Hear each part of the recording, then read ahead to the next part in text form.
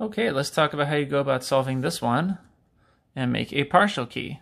So here we have a case where you're talking about energy and see a temperature change, so you know that is Q equals mc delta T, where Q is the energy and mass is given right there, C is going to be needed, and delta T you can get it from right here. Now how do I know you're going to need C? It's because it asks what is the metal. It gives you mass, energy, and temperature. It asks what's the metal. The idea here is that C, the specific heat capacity, is different for each metal. So if you figure out what C is, yes, find C, you can then match C to this list and figure out which metal it is. So that means we need to get C by itself. We need to rearrange this equation algebraically. The way we're going to do that is we got to do something to both sides. And since C is times all this stuff and we want to get it all out of there, we're going to divide by the stuff that is in C. So divide by m delta T. Remember to do it to both sides. In algebra, the way it works, if you want to divide something away, you got to do it to both sides of the equation. So m cancels m, delta T cancels delta T, leaving just C by itself, and leaving the new version of the equation being Q over m delta T equals C. Now we can find what C is, and once you find C, we can match the list and identify the metal. So we got Q, we got m, and we got delta T. We need to find delta T. So delta T equals, and well, it is final temperature minus initial temperature, but I tell people don't worry about that because they get confused and subtract the wrong ones. Just consider this. Changes temperature from 21 to 36. So we should understand that when you're changing from 21 to 36, you start at 21 and end at 36. You end 15 degrees higher than what you started at. So if the temperature goes up 15 degrees, make sure you get a positive delta T. So let's subtract the big one from the small one to just make sure that we have a positive number. So 36 degrees Celsius minus 21 degrees Celsius equals positive 15 degrees Celsius because the temperature went up. So let's plug the numbers in. When something requires something, that means positive Q because it's absorbed. If we said released, you would have put a negative sign on there. Because it requires, it absorbs, and is therefore positive Q. So Q is positive 10.1 joules. Mass is 2.8 grams, and change in temperature is 15 degrees Celsius. So joule per gram degree Celsius actually is the units of specific heat capacity anyway, so yay, our units cancel out correctly. And now we do the actual math.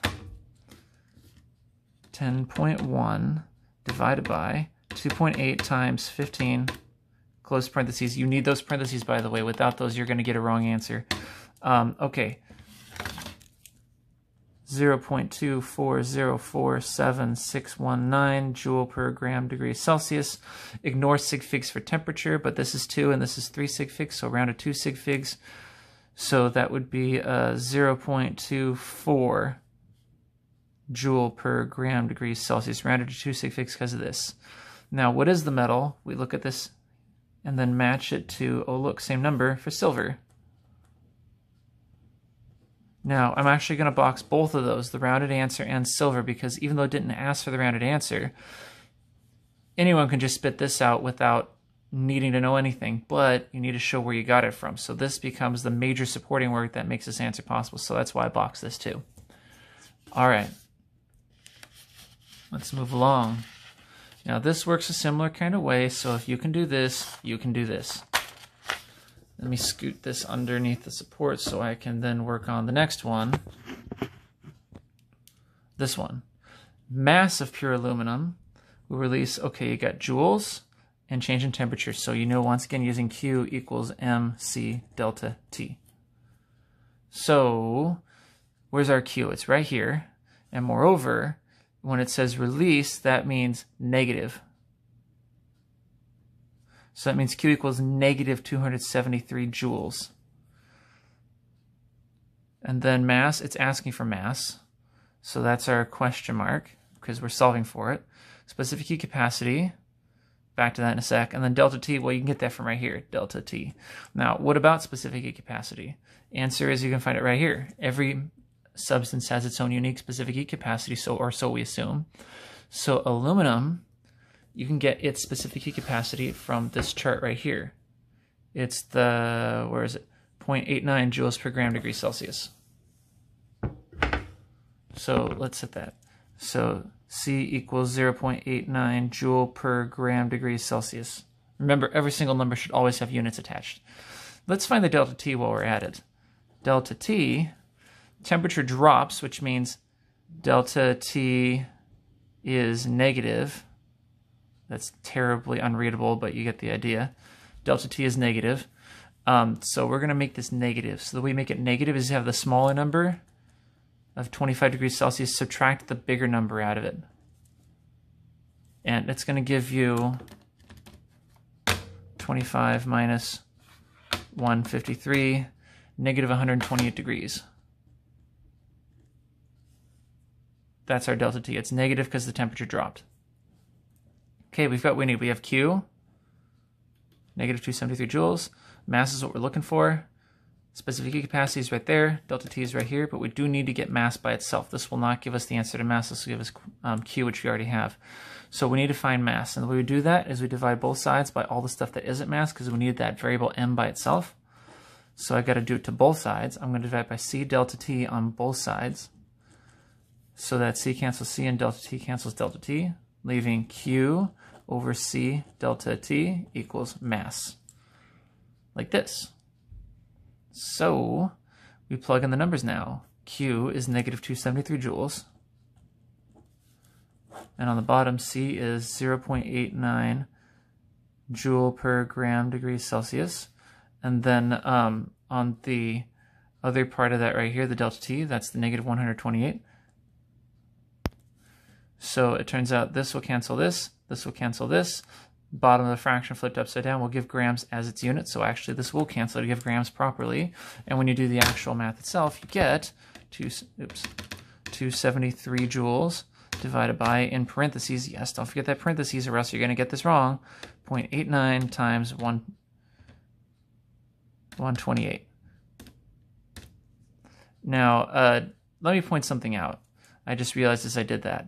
I got a positive number, and you notice I left off the negative signs. One shouldn't necessarily always do that, but here's the way I did. I took a mental shortcut that I didn't properly explain.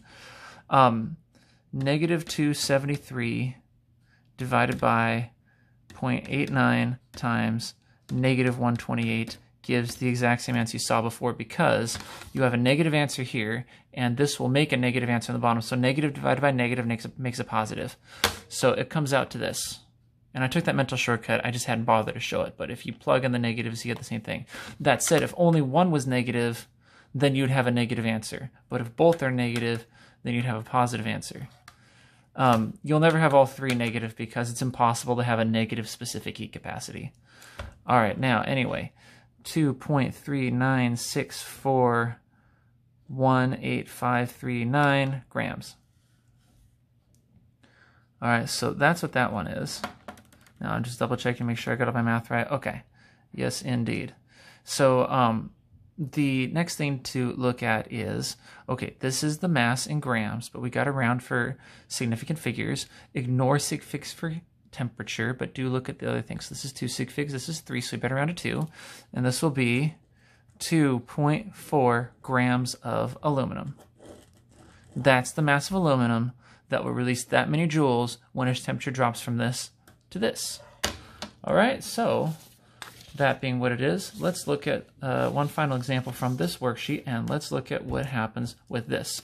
A sample of magnesium burned inside a calorimeter. The calorimeter contains that many grams of water, and the reaction causes the temperature to rise from that to that. Calculate Q for the reaction.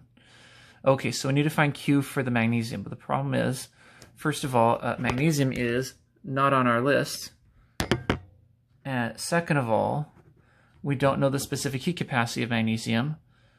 Third of all, we don't know the temperature of the magnesium because this is the mass of the water, not the magnesium. This is the temperature of the water, not the magnesium. So we're going to make an assumption.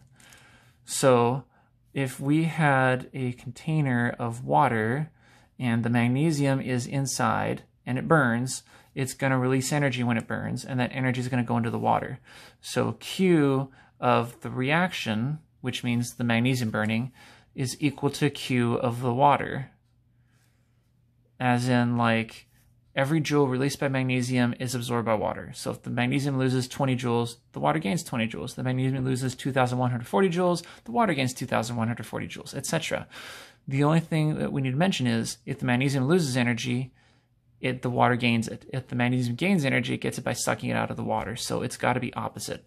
So whatever Q of the reaction is, it's the opposite of Q of the water. So we're going to find Q of the water and then have it be the opposite for the reaction. So let's do Q for the water.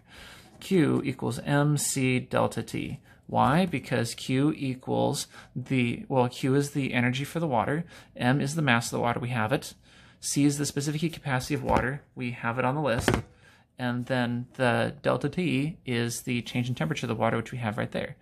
So let's look at that. What's delta T of the water? Delta T for water is the temperature rose, so we better make it positive. So we're going to take the bigger number, subtract the smaller one. 29.9 degrees Celsius minus 20.3 degrees Celsius equals 29.9 minus 20.3 equals 9.6 degrees Celsius. And it's a positive 9.6, just to emphasize. So anyway, what are we at? Q for the water equals mass of 1,912 grams times specific heat capacity of 4.184 joule per gram degrees Celsius, which, as a reminder, that came from the list. And then this next thing, the delta T, is up there, times 9.6 degrees Celsius. So degrees Celsius cancels degrees Celsius, gram cancels gram, to leave joule is the answer. Hooray, that's good. And we get 1912 times 4.184 times 9.6 to make that 7,679.8.1568 joules. And then we round for sig figs. So ignore that, because ignore temperature, but that's 4 sig figs, and that is also 4 sig figs. So 1, 2, 3, 4, we got to round right here. This is where we round. So this is going to be interesting, because then it's going to be 7,679 becomes 7,680. It's a little easier to see if we do scientific notation. So let me do scientific notation for this one. 7.67981568 times 10 to the 4th joules. Yes, that's right, it's times 10 to the 4th. See? So let's now understand we got to round right here. So that becomes 7.6. And then this 9 is next to an 8, so it rounds up, which forces the 7 to also round up. So it's almost like 79 rounds up to 80.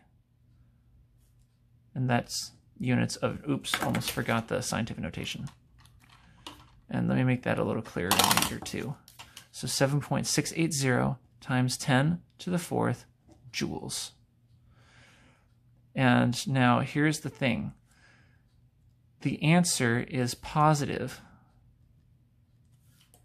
for water, because the temperature went up, therefore the water gained joules. However, we need to understand if the water's, whatever the water is, Q of the reaction is opposite. Or we can say Q of the reaction is the opposite of what water is. So if water is negative, Q of the reaction is positive. If water is positive, Q of the reaction is negative. So Q is equal to the same one, but negative, because this one's positive. So 7.680 times 10 to the 4th joules for the reaction. And that is a very important distinction. All right, there's that.